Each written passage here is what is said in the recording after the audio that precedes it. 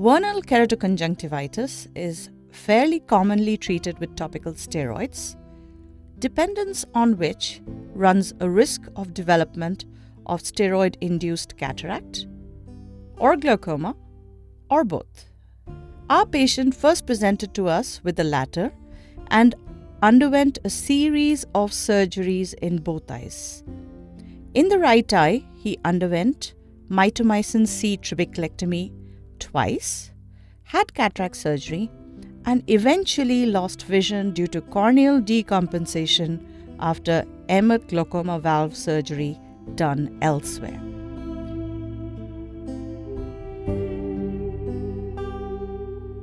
When he first presented to me, he was pseudophakic, and intraocular pressure in the left eye was controlled on 2 anti-glaucoma medication.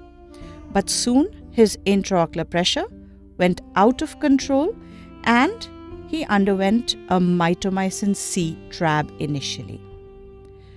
This failed fairly soon and he underwent an Orolab aqueous drainage implant in February 2015. The inferotemporal quadrant was chosen as conjunctiva was very fibrosed and adherent in the superotemporal quadrant. Tube was cut to 3 mm and inserted into the anterior chamber.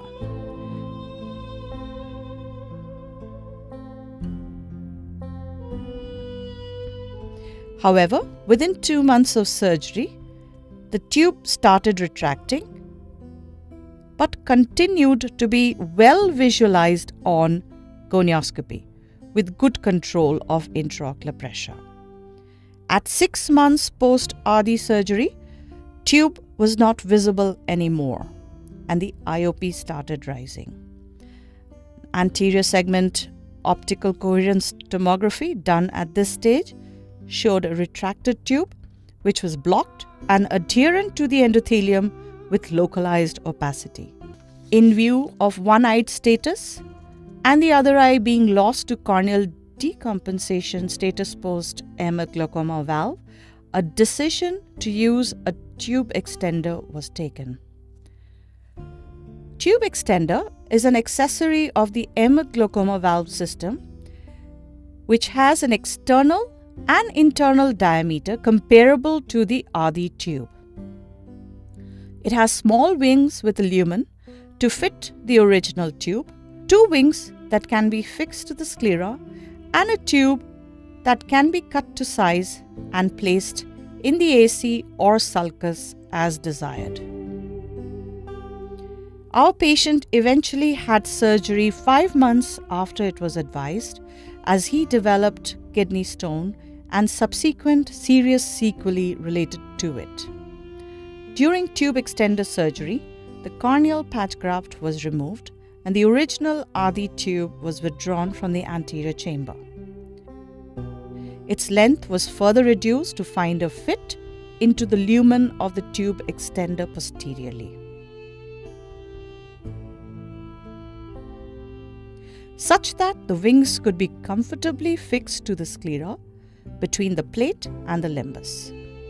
This process did take some time, but eventually the union of the Aadi plate with truncated tube and the lumen of the tube extender was achieved. Once the wings were fixed to the sclera with 9-0 nylon suture via a separate track created adjacent to the previous one. The tube of the extender was trimmed to appropriate length and introduced into the anterior chamber.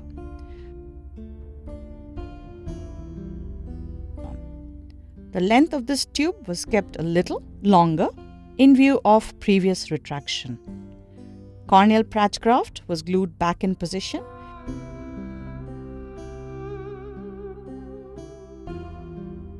and the conjunctiva sutured with 8-0 Vicryl.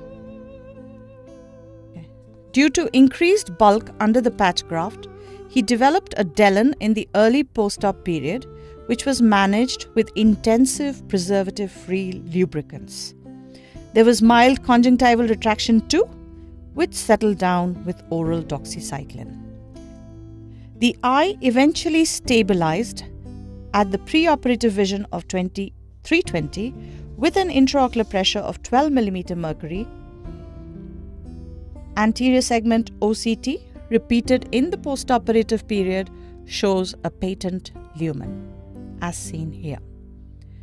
Tube extender surgery in Aadi and the union of two unrelated tube systems appeared to be made in heaven as we achieved a perfect fit with control of postoperative intraocular pressure without medication.